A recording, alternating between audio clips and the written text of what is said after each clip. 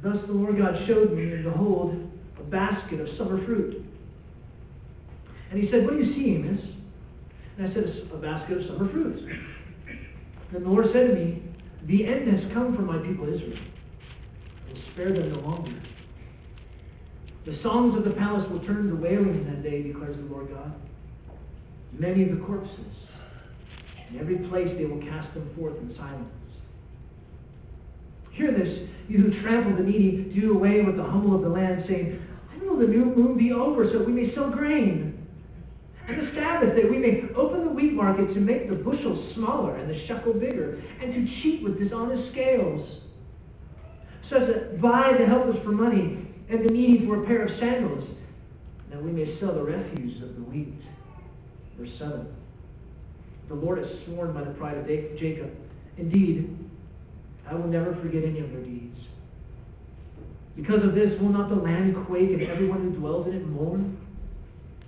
Indeed, all of it will rise up like the Nile. It will be tossed about and subside like the Nile of Egypt. It will come about in that day, declares the Lord God, that I shall make the sun go down at noon and make the earth dark in broad daylight.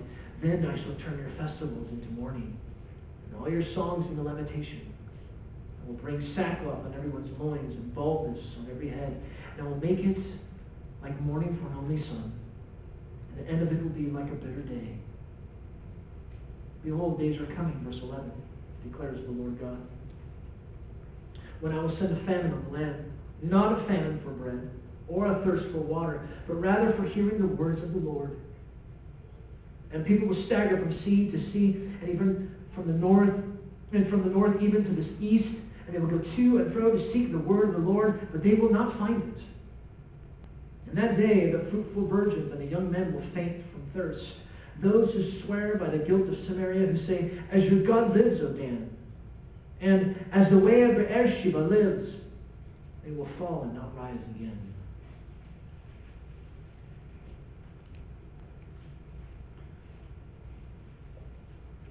An article back in 2011, last year, it started like this.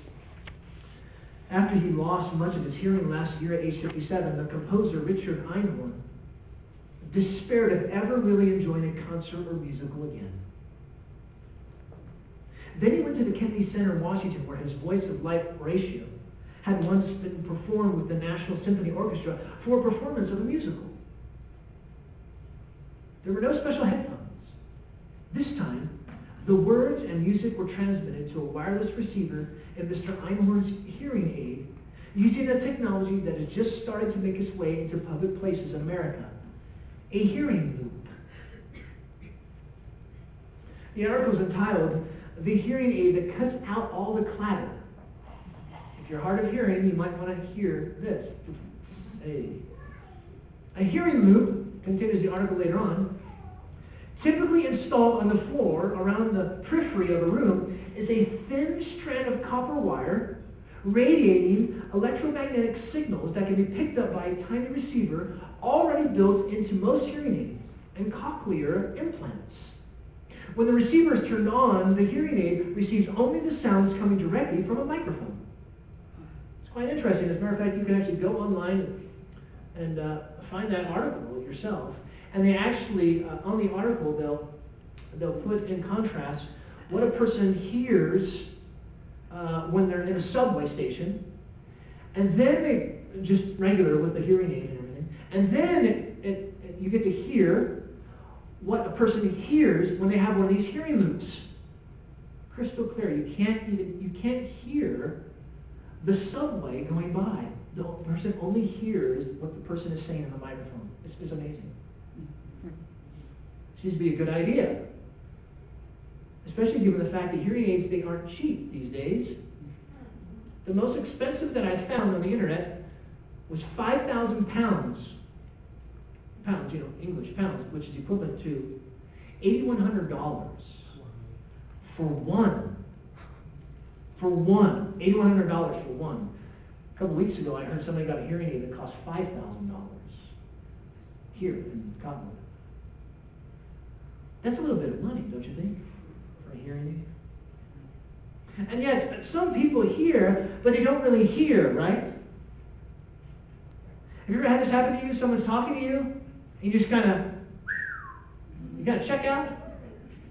I did that at the dinner table the other night, or dinner table or something like that. And then I said to Chloe, I'm sorry, I'm back. What were you saying? Here I am. And she goes, that was weird. Just somebody's looking at you, right? You just kind of check out, and then you're talking, and you can tell they kind of check, or some days you don't even tell, and the person goes, okay, I'm back, I wasn't listening. What was that? So they're hearing you, but they're not really hearing you. You get that blank stare. Jordan, are you there? Oh, yeah. Now we laugh, but do we do this with God's Word? Do we hear His Word, but we're not really hearing His Word? Is it just another thing to hear? Which you really need to hear? We've been looking at, in the book of Amos, coming towards the end. And the question is, does God care? Yes, He cares. He cares very much so. He cares that He will judge justly. He'll always have warnings. He'll always have hope. He'll always have mercy. He has that. And here, we're going to see in Amos chapter 8 is an important aspect about God's Word. God cares that we hear His Word. We hear His Word. God told Israel, through the prophet Amos, that Israel would face His just judgment. Because He did not care to really hear His Word. He didn't want to hear His Word. And His judgment was not going to be pretty.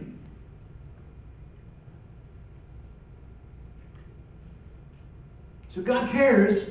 God cares that we hear His Word. He wants us to hear His Word and to really hear His Word. You come back to these two main themes in Amos: social injustice and ineffective religious formalism. Religious hypocrisy. See, it doesn't matter. It's not going to matter if you're here today, this morning. What matters is if you hear. And God wasn't concerned so much about them doing all their religious rituals. Oh, you have to do this, you have to do this. You have to come to the church service. You have to be here at 9:30, and then you come at 11, and 11, and you leave at 12:30. That's not the issue. If you think that's what it's about, you've missed it. Because they missed it. They thought it was just about the ritual. It doesn't matter so much that you're here this morning. What matters is that you hear. You hear God's Word. You hear the truth. You hear what God is saying. That's what matters.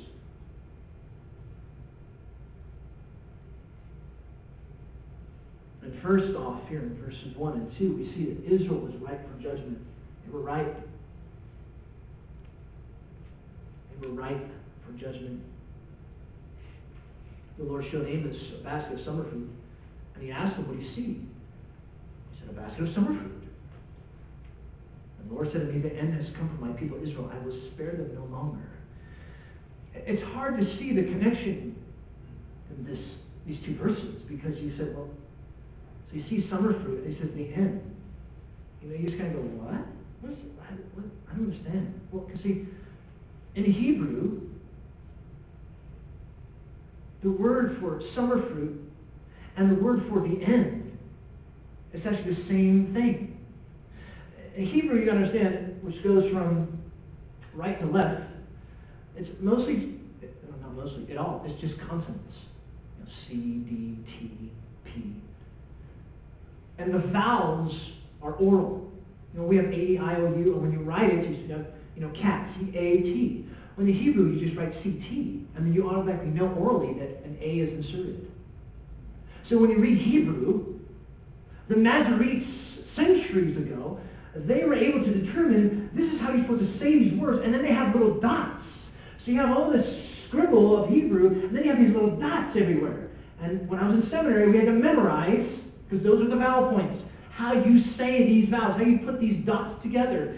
This dot says A, this dot says A, this dot says E, this dot says oo. You had to memorize all that stuff, which was crazy.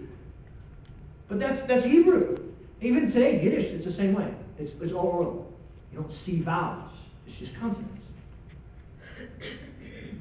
So in Hebrew, you have the same consonants for summer fruit and end.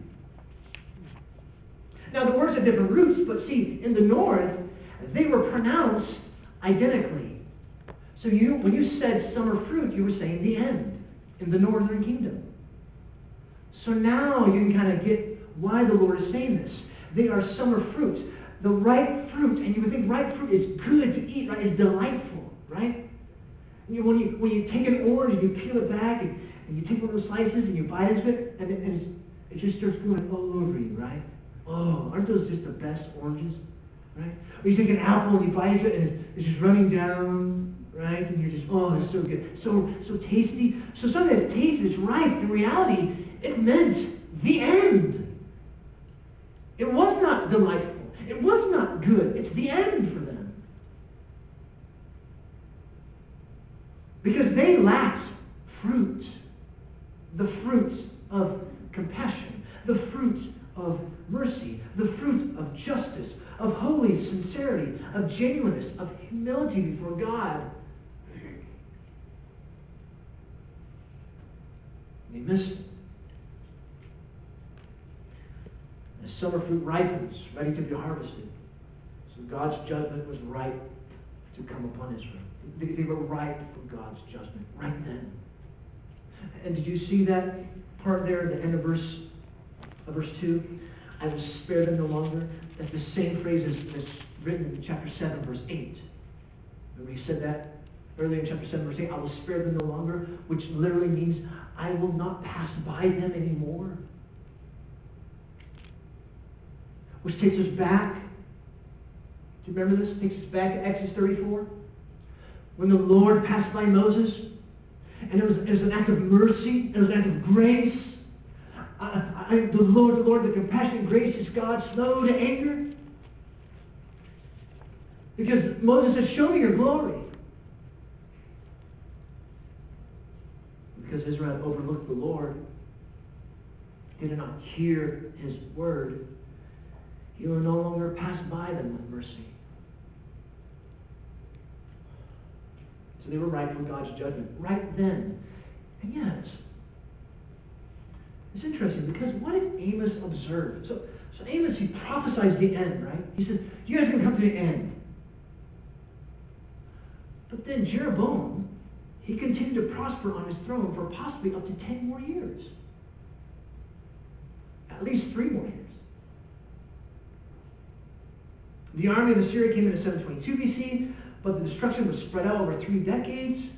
So wait a second. So Amos is saying you guys are coming to the end, but yet the end doesn't come until 10 years later. Think about 10 years. What were you doing 10 years ago? If you were 60 now, you were 50 then. If you were 20 now, you were 10 years old, right? If you're 10 now, you weren't even in existence 10 years ago, right? Levi?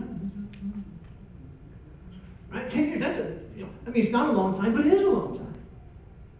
So here he's saying the end's coming, but it's going to be 10 years. So what do we make of this? Well, when we see something that deserves God's judgment, we don't see things happen right away, we have to trust God knows what he's doing, even though we don't understand his time. It's about God's timing, not our timing, right? See, it seems that God is being slow in bringing his justice, it's because he's showing his grace. He's giving more time for others to repent and turn to him. That's why. Sad part is that people won't turn to Christ. People won't respond because God needs to do a work in their heart, right? The Spirit of God needs to do a work in their heart. So when you see something and you're just like, well, why do you keep letting this happen? Why don't you bring justice? Why do you keep letting this thing or that thing take place? Be patient. God's allowing more time because he wants to show more of his grace.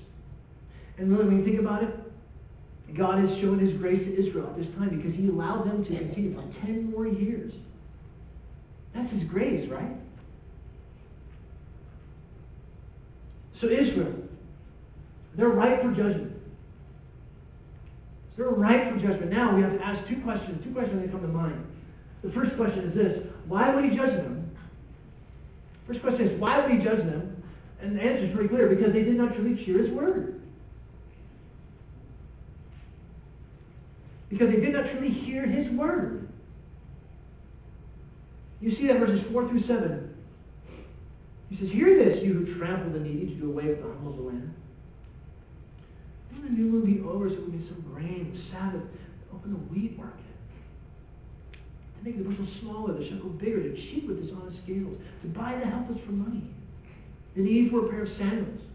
So we can sell the refuse of the wheat. The Lord has sworn by the pride of Jacob, I will never forget their deeds. They trampled the needy. They did away with the humble." He's mentioned this before, chapter 2, verse 4. They violated the Mosaic covenant. They exploited the poor. Here's people dying of starvation. They have to sell themselves into slavery. There's a lack of nourishment, lack of clothing, lack of shelter, but no one cared. They didn't care. They were faithless to the covenant. They supported their brutality. They endorsed the exploitation of their own people. The wealthy and powerful disdained the needy, and they disdained God's word. They didn't care. And see, they had such religious hypocrisy. Oh, they were so good at those rituals. Oh, they were so good. Making sure they're there, making sure they're part of. We want to get our sacrifices. Yeah. But they weren't listening to the law and how they're supposed to treat each other. And notice in verse 5 how they complain. Oh, man. When's the new moon going to be over in the Sabbath so we can get more moolah? It's going to be over. I mean, they were eager to be greedy and to cheat their brethren. They could hardly stand it. Oh, those poor merchants. Isn't it terrible? I felt bad for them when I read this, didn't you? They had to wait. How would they cheat their customers? Once business would resume, notice he said the bushel. Make the bushel smaller, the shekel bigger, to cheat with dishonest scales. The bushel, they have smaller containers. Do you notice that already at the stores today? Remember, you used to buy this much? Now you're buying this much, the same price, but now it's smaller. But there's no inflation. Yeah, right. Don't listen to that. The shekel, they overweigh it. The buyer thought he was receiving more than when he weighed his grain. They were cheating him by rigging the scales. All of these were forbidden in the law of Moses. All of these. They didn't care. They did not hear God's word at all. They were committed more to the little religious rituals and then profiting from that than obeying God's word. They want to make money. Sell less for more money. That was more important to them than truly worshiping the Lord. Some questions to ask ourselves. How much of our thinking during times of worship are we self-serving and not God-honoring? For our attendance at corporate worship, do we have a desire to worship God, worship with God's people, or is it more out of an obligation? Oh, I have to be here. Are we thinking more about what to do after the service? Gosh, this guy's going to be over. And we put lunch. Okay, lunch together and then go out. Is that what we're thinking about? See, that's why I said earlier, the issue is not that you're here. Not necessarily about you being here, but it's about you hearing. You hear. Hear God's word. Don't be like Israel. Don't think that it's just about you checking off your little list. Saying, okay, I gotta come to church, I gotta do this. That's how we think. We think that way. I think that way. And then in verse 6, buy the helpless for money, the needy for a pair of sandals. Here they're buying the poor to be their slaves. They're not supposed to be doing that. And then we sell the refuse of the wheat. So they would mix the chaff in with the wheat, with the grain. So they're receiving less grain, but they're paying more for it. Oh, that's really nice. They sold worthless goods. Less grain, more junk. And the people had to pay their prices. The merchants would conjure up. There was no such thing as price matching. You do that at Walmart, right? Price matching? There was no such thing as price matching. You had to pay these falsely weighed overpriced food prices. The people were totally dependent upon these thieves. So false weights, false measures, false scales, so they can depend upon them. They stole the worthless part of the wheat because all they wanted was money. Another question. Has materialism taken us to the point that we are self-serving in our motives? Is it more important that we personally profit instead of profiting someone else? Are we greedy? Are we greedy with our resources? Here's a better question. Are we greedy with our time? It's almost like we're ready to give our resources, but when it comes to my time, don't bother me, right?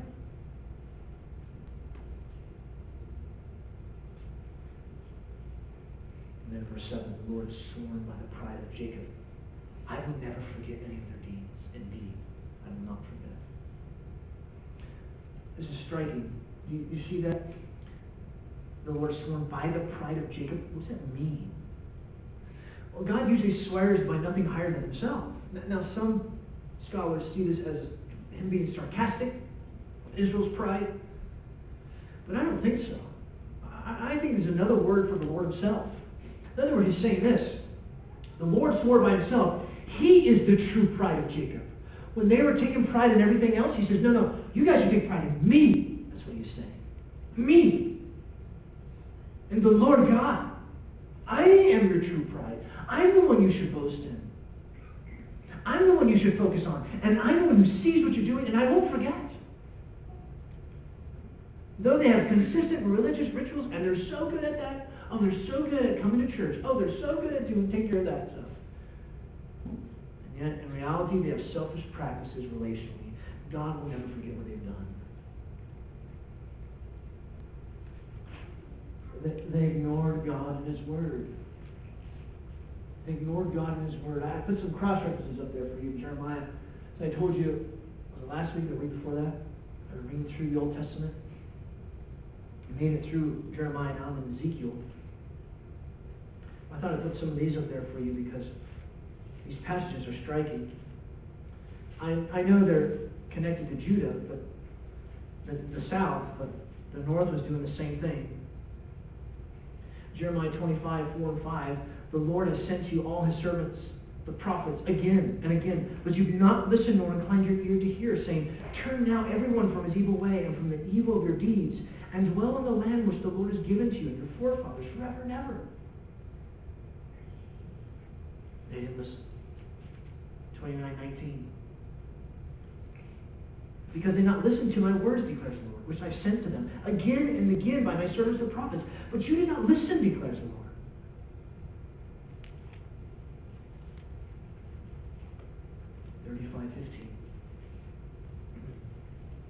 Also I've sent to you all my servants the prophets, sending them again and again, saying, turn now every man from his evil way, amend your deeds. Do not go after other gods to worship them. They would not listen. And then 44:4. Yet I sent to you all my servants the prophets again and again, saying, oh, do not do this abominable thing which I hate. But they did not listen or incline their ears to turn from their wickedness, so as to not burn sacrifice to other gods. They will not listen to God's word. Not only was that true for Judah, it was definitely true for the northern kingdom. They did not hear his word. That's why he would judge them, because they did not truly hear his word. They ignored God and his word. So how do we judge them? This is where things get gruesome. First, by death. First way you do it by death in verse 3. The songs of the palace will turn to wailing in that day, declares the Lord. Many of the corpses in every place, they will cast them forth in silence. This is not a happy verse. The palace, or you could even translate the temple, songs, will turn to wailing from rejoicing to great sorrow. They're so sad because there would be numerous dead bodies. And the bodies would be everywhere. They'd be piled up, so much so the people would be silent, solemn, no words. You see that word cast? The idea is the bodies were being thrown with no burial. And the idea is that they suffered a violent death. You know what I immediately thought of with this verse? I immediately thought of World War II concentration camps. Immediate thought came to mind. You ever seen those pictures of just bodies everywhere? I mean, I didn't even want to put those up on the screen. But look at these words in the text. Corpses. Everywhere. Cast or thrown. Silence. You feel the emotion of those words. Beautiful songs of joy. They're turned into sudden bursts of wailing. There's screams, there's loud crying, and no one says anything. There's no way to give consolation.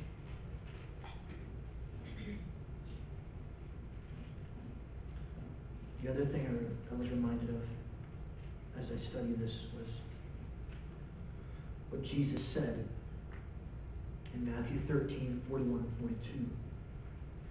The Son of Man will send forth his angels, and they will gather out of his kingdom all stumbling blocks, and those who commit lawlessness, and will cast them into the furnace of fire. In that place there shall be weeping and gnashing of teeth. When you give people the gospel, when you evangelism, you must have the courage to tell the unsaved that they will face God's impending judgment if they do not repent and trust in Jesus. And if you're here this morning and you're not a follower of Jesus, you must hear what I'm saying. You will face death. You will face judgment. This is you. If you don't turn away from your sin and put your trust, throw yourself, fling yourself upon Jesus. We cannot give people messages to make them feel good, to make them feel good about themselves. Or it will result in disaster. We must exalt Christ and the result of their salvation. God is a holy God. He must judge sin because you're rebellious. We are rebellious people. But that's why Jesus took on flesh. And that's why he lived the perfect life. That's why he was crucified in the place of sinners. And he rose from the dead. So he conquered death. He conquered sin. He conquered hell. You turn from your sin and trust Jesus if you're here and you're not a follower of Jesus this morning. And you can talk to me afterwards, like Travis said, or talk with another member. You can do that. Talk with us more about what does this all mean about becoming a Christian? What's it all about? Talk with us. We'd love to talk with you. Then go to verse 14, back to our text. He says this, as for those who swear by the guilt of Samaria, who say, as your God lives, O Dan, and as the way of Beersheba lives, they will fall and not rise again. Interesting, that word guilt of Samaria, it can also be translated as the God Ashima. So you could even translate it like this: those who swear by the Ashima of Samaria. Notice what they're doing. The Ashima of Samaria, the God, your God, O Dan, you live by Beersheba. Notice they're going back to their idolatry, and they're focusing upon that. And those who focus on their idolatry, you will fall. That's further reason for God's retribution. They swore by false idolatry. They were deeply religious, but totally hypocritical, and religious in the wrong thing. See, they wanted to hear God. They wanted to hear God's word on their own terms. listen to what God says the way they want to listen to what God says. They were responding to their religion and their practices, not to God's religion, not to God's practices. Here's a statement for you. If you want mercy, you must come to God on His terms. If you want grace, you must humble yourself to His word. You cannot come to God on your terms. That's not the way it works. I mean, you don't do God favors. Do we understand that? You don't do God a favor. You don't come to God the way you want to. That you're going to do God a favor by doing this or that. God, I'll scratch your back, you scratch mine. It's not the way it works, man. It doesn't work like that.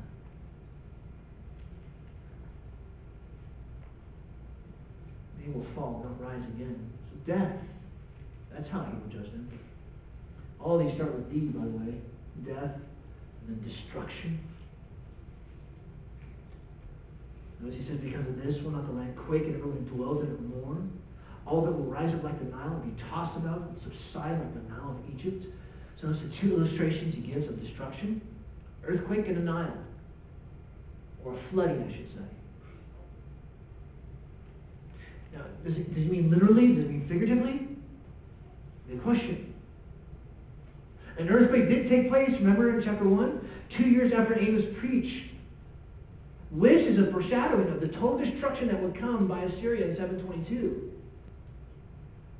But did you know, I didn't know this, did you know that in Israel even today, they have about 200 to 300 earthquakes every day? Most of them they don't feel them. But I guess they're on this major fault line right there. Israel and that whole area there in Palestine. I didn't know that. It's a huge fault line. So he could be talking about literally a real earthquake that's taking place. And then the idea of the Nile when it's flooding, right? You know, when you have a flood, things will rise up, the flood waters rise up, they spill over, and then it destroys everything. And then it subsides, and then you see the remnants of it. So you have the picture is an earthquake takes place, bam, everything is just leveled, like a flood coming in, blam, all the water just shoots everything out, destroys everything, and it leaves everything in nothingness. That's the idea. God's judgment would come in like a flood. It would destroy everything, and there's nothing. That's how He was going to judge them. Death, destruction, and notice He says darkness as well. In verse 9, it will come about in that day, declares the Lord God, that I shall make the sun go down at noon and make the earth dark in broad daylight. The darkness of the day of the Lord, the day of Yahweh. In the middle of the day, the sun would grow dark. Again, is it literal? Is it figurative? Maybe it's a miraculous eclipse like the Lord did with Egypt, remember? In those, with the 10 plagues? Maybe that's what happened. Either way, God was going to judge Israel. They could not get away. And He said this before in chapter 5, verse 18. You're longing for the day of the Lord. It's going to be darkness and not light for you. The darkness of Assyria was going to come. And really, that's a foreshadowing of the ultimate day of the Lord. When Christ returns to usher in His kingdom, there will be a darkness that will come. So we must tell people that hell will be darkness. I mean, they must be saved. We must tell them that when we're giving people the gospel and doing evangelism. So death, destruction, darkness. Notice there's despair as well in verse 10. And I shall turn your festivals into mourning, and all your songs into lamentation. And I will bring sackcloth on everyone's loins and baldness on every head. I'll make it like mourning for an only son. The end of it will be like a bitter day. All their happy times will turn to sad times. All their fun songs will turn to wailing. Instead of nice clothes, they put on sackcloth. They have shaved heads, which was a sign of mourning and grieving. Normal activities would cease, a sadness in the air everywhere. And did you see how really sad it would be? And that's why I put the word despair, because it would be like mourning for an only son. Like a couple who had one kid, and one son. He's killed. And you got to understand, as it is even today, how much more so back then, sons are represented hope, a provision at your old age. I mean, having a son was a big deal at that time. But he's gone. I mean, just the grief. That's what it's going to be like. The despair, total devastation. Even another thing that's similar to Egypt.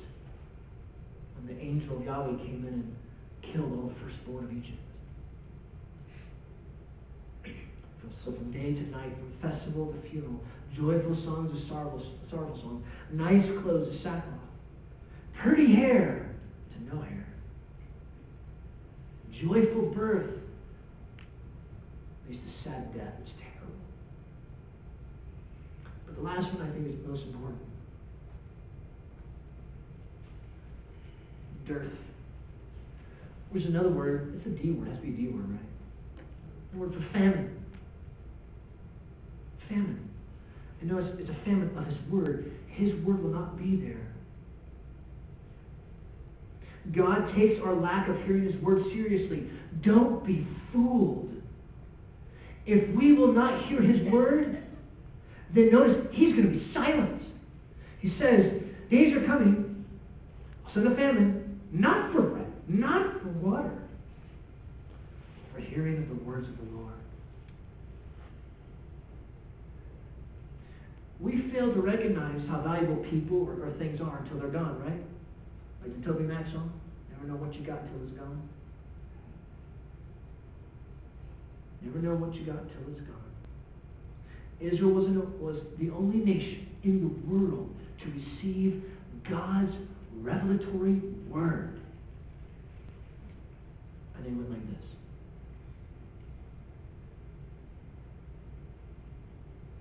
They became so used to seeing and hearing God's word, that they failed to truly listen. It's just like common. It just became common. In those days there would be a famine. Famine of God's word. His prophetic word. It would not be heard anymore. And look at the extent in verse 12. People stagger from sea to sea. So from the Dead Sea to the Mediterranean Sea. And from the north even to the east. They would go to and fro to seek the word of the Lord, but they will not find it. So it's the whole area, from the sea to sea, from the north to the east, they're looking for it, but they can't find it. God will be silent. Because they did not want to hear him earlier. So part of his judgment is his silence. There will be no assurance. They will not be satisfied. They grow faint. See, God's word brings true life. Apart from God's word, the nation could not stand. Apart from God's word, we will not stand. So a famine of God's word was a mark that God was judging. When there's a famine of God's word, it is his judgment.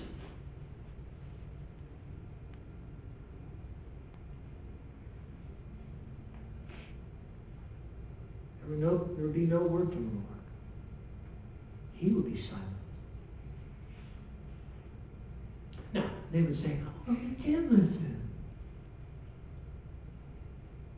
They listened only to the false prophets. That's what they listened to. Remember I read you some passages from Jeremiah a few moments ago? Listen to these words from Jeremiah. Jeremiah 14:13. But Lord God, I said, Jeremiah, look, the prophets are telling them, you will not see the sword, nor will you have famine. I will give you lasting peace in this place. Then the Lord said to me, the prophets are prophesying falsely in my name. I have neither sent them, nor commanded them, nor spoken to them. They're prophesying to you a false vision, divination, futility, and deception of their own minds. Therefore this says the Lord concerning the prophets who are prophesying in my name, although it was not I who sent them. Yet they keep saying, there shall be no sword or famine in this land. By sword and famine, those prophets shall meet their end. And then another place in Jeremiah 29, verse 8 and 9. Thus says the Lord of hosts, the God of Israel. Do not let your prophets who are in your midst and your diviners deceive you. And do not listen to the dreams which they dream, for they prophesy falsely to you in my name. I have not sent them, declares the Lord. They only listen to the false prophet, not the true prophets. See, they wanted to hear what they wanted to hear. So when we think about the fact that when you have prophets, when you have teachers, when you have preachers today who are preaching the word, how do you know it's really the word? They might be false. Well, the reason why there's such low Christian living amongst Christians today is because there's a low view of biblical preaching today. People want their ears tickled. They want to hear what they want to hear. One writer says, the neglected word becomes the absent word. If people are going to ignore God's word, they're going to ignore his word for so long, but now guess what? They're not going to hear anything at all. And God will just let them hear. You go ahead and hear all the stuff you want to hear. And that's an act of his judgment. No words of comfort. No words of assurance or peace. No words of chaos and death. Now there's going to be silence. Now those false words, now they're going to be silence. They're going to be quiet now. There's going to be nothing. They're going to say, well, we got to hear from the word of the Lord. We got to hear from him. We got to hear from him. It's not anything. Because they needed to repent first, right? Repent first, and then comfort will be found. Yeah, but it's not going to be found in their religious stupidity. It will be found, we're going to see next week. Hope will be found in the Davidic dynasty. Hope will be found in Judah. Oh, you say that to a Yankee. In the South? Forget that. I don't have nothing to do with the South. I'm going to go to Judah. There are losers down there. They don't like that. Not a chance. But that's where hope will be found. It will be found in Judah. It will be found in Messiah. And did you notice in the text in verse 13, in that day the beautiful virgins and young men will faint from thirst? Even the young people will be affected by this. Even the young people will be seeking after it, but they wouldn't find it. And don't you think it's weird? Why does he emphasize young people? Right? I mean, why does he say young people? Well, usually they're endure better, right? They're more sustainable, right? But I also think there's a reason why he does this. See, young people, they don't normally look outside of themselves. They normally look to themselves, right? Young people look at themselves. Why? Because they're strong, right? We're young. We can do stuff, right? That's young people. They just go, whoa, right? They pick up stuff, right? And us old people, we go, my bad. Can you pick that up for me, son? Right? That's what we do, right? Although, I will say I can blow my sons out still with no workouts. There'll come a day when that won't happen. Can you help me across the room, please? Right? But that's what I think. I think young people normally look to themselves, to their looks, right? To their strength, to their stability. So what does it say? Even they would seek God's word. Even they would come to a place. It's not about our looks. It's not about our stability. It's not about our strength. It's about God's word. But God will be silent. Because it's too late.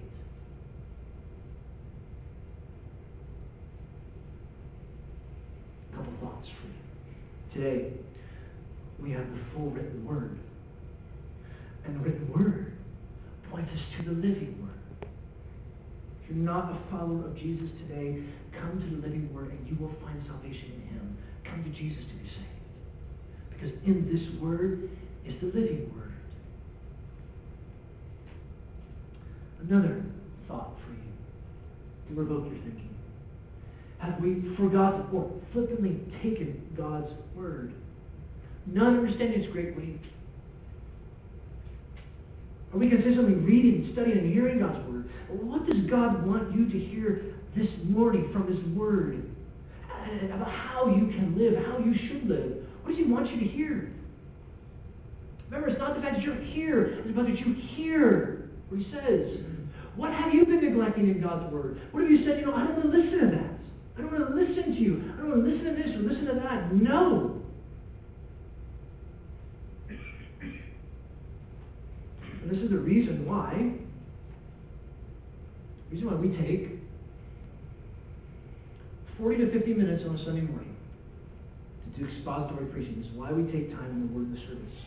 And why we don't devote time to other things and other worthwhile things. There's a lot of things we can do in our time together. There is a lot of things we can do. But this is why we do this, because we take this scripture seriously.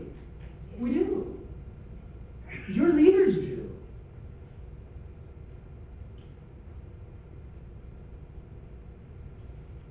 And yet, though the word may be given precedence, it's depressing. It's sad when people who spend years in a church that's giving the word have not changed. Because it's not in the heart.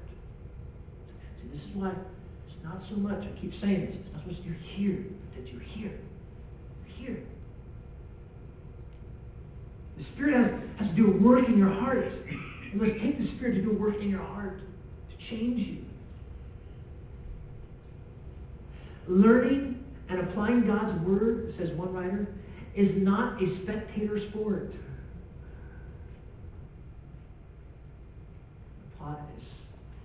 Learning applies to you doing, not just watching. So are you only here today, or have you come to hear? Are you just here today, or did you come to hear? Did you hear God's word?